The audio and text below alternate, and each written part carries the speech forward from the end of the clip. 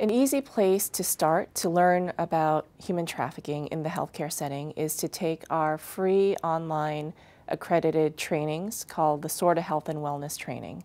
And this training will provide information on what human trafficking looks like, the indicators of human trafficking in a healthcare setting, how to provide trauma-informed responses, including interacting with a potential victim of trafficking, addressing safety concerns,